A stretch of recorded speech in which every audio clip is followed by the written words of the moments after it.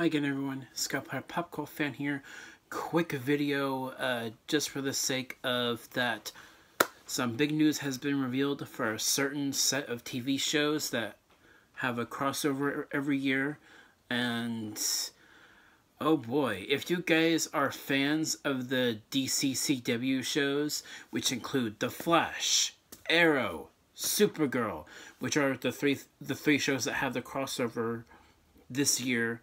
But I mean, if you watch all those shows, as well as, you know, Black Lightning and Legends of Tomorrow, if you're fans of all of those shows, this year only Flash, Arrow, and Supergirl are crossing over, not Legends, unfortunately.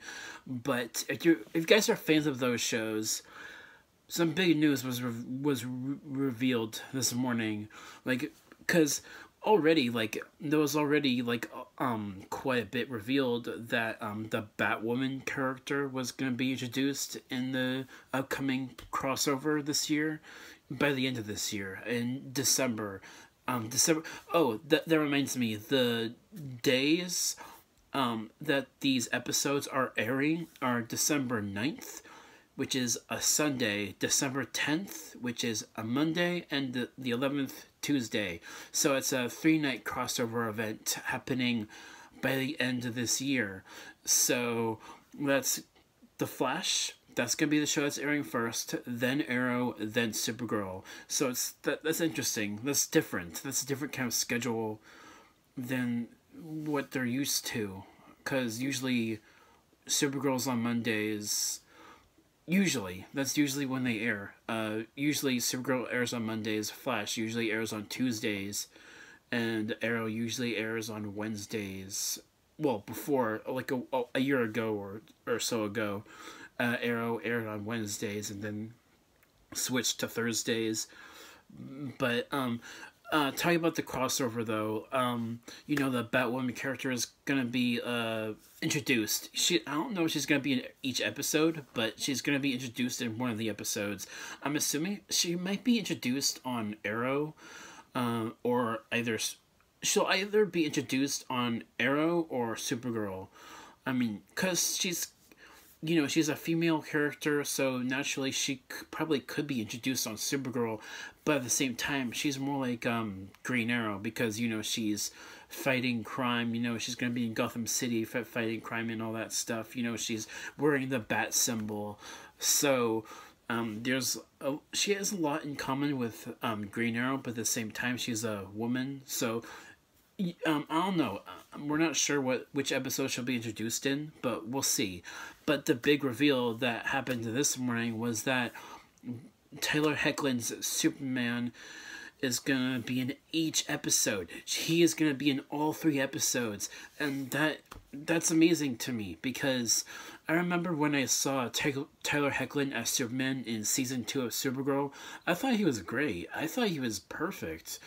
Even I know, some people are skeptical, and even, with the Superman suit, not everyone liked it. I mean, I think it's decent. I don't like it as much as, as, say, Henry Cavill's suit in the movies. But, I mean, I like this suit. I mean, I don't love it. I mean, I like it. But,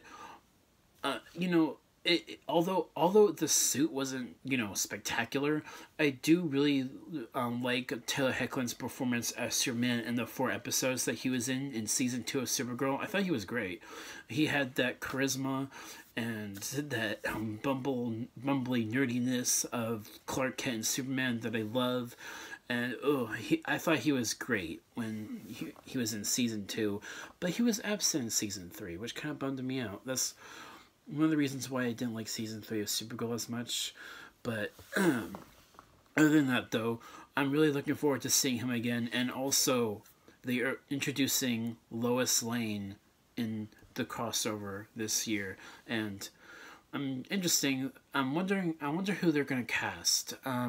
They haven't cast the Lois Lane character yet. I know they're not going to, cast, previous actors. They're not going to do that. I mean, they're going to either cast another big name or a lesser known actor. I don't know, but don't ask me which actor I would think would play the role well. Please don't ask me that. I don't know. But I'm looking forward to this crossover now, because before I was like, yeah, this is interesting, you know, and also I don't know the Batwoman character, but I know, you know, I know a lot of Batman stuff, but I don't know everything. But I don't know if you guys know this, but I don't read the comics. I watch everything superhero related, but I don't read comics. So that's why I don't know the Batwoman character. I mean, I know she's Kate Kane, I believe that's her name. That's her alter ego name, her real name, her fictional real name. But she's also like she's lesbian, so that's also interesting. I like how they're incorporating that into one of these kinds of shows with this character. So that's going to be interesting going forward, and seeing if the character gets her own show. I think she will. I think Batwoman will get her own show, which will probably premiere next year. So yeah, there's a lot to look forward to with this crossover. I'm not sure what the story will be. I'm sure that like the main villain, I'm sure they're gonna have to do something big for the main villain, because I've heard that this crossover, it's not gonna be as big as, say, the previous crossover. I don't think they're gonna be able to ever top that previous crossover from last year. You know, Crisis on Earth X.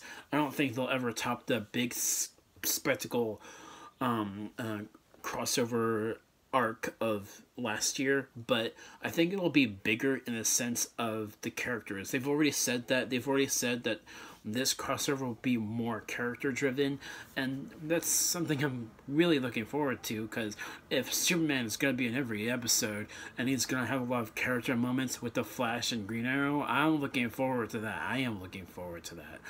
So yeah, that's really all my thoughts about this upcoming crossover event happening by the end of this year. Oh boy, I'm excited for that. So yeah, that should do it for this video. So yeah, that will be it. Peace.